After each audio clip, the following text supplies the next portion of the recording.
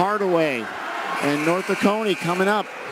Boy, if North Oconee gets this W, they will be full-throated for their game against Hardaway. This game will be rocking for them. I mean, they may be concentrated, but they are loud. I mean, they are very loud.